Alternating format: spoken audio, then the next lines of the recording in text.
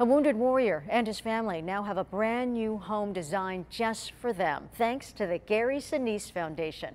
ABC 10 News reporter Marie Cornell was there for the dedication ceremony. Ready? Oh my God! For Staff Sergeant Stuart DiPaolo and his family, they aren't just getting a new home, but a new lifestyle. DiPaolo had served in Iraq and Afghanistan, but was critically injured during a training exercise at Camp Pendleton. The vehicle he was in started to go up an embankment and he had to jump out. The vehicle then rolled over on its side where the roll bar ended up crushing Stuart's head. When medical help arrived, every bone in his face was broken.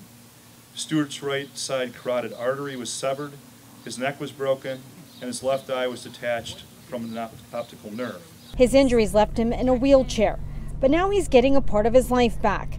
Through the Gary Sinise Foundation, they've created a brand new smart home custom built for him, giving Stuart his freedom and independence back. The house was dedicated with a ceremony complete with the Patriot Guard.